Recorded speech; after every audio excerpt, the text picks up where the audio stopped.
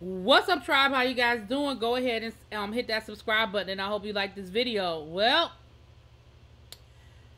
Hollywood Unlocked is reporting, I mean, maybe some other people reporting it by now, but the first place I saw it was on Hollywood Unlocked. Hollywood Unlocked is reporting that Wendy Williams has gotten married. Okay, now I'm reading you guys this directly from the Hollywood Unlocked page. It says the following.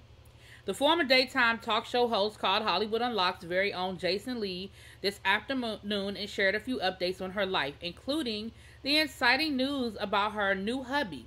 Now, you all know Wendy Williams doesn't share full details unless she's sitting in front of a camera with the audience. However, she did let Lee know that she recently tied the knot and that her new man's name is Henry, who is an NYPD officer.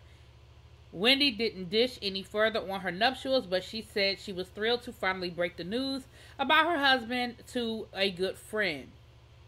While all that sounds great, the 58-year-old did admit that she's still dealing with financial stress. She let Lee know that her Amex has stopped working, but William Shelby and her other close friends have been helping her maintain access to one of her accounts.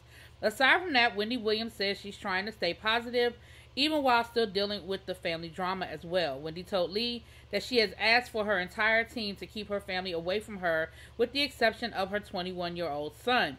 Now, that's a total contradiction to what her brother said last week, that Wendy wasn't allowing her son in to celebrate her birthday with her. But anyway, that's neither here nor there.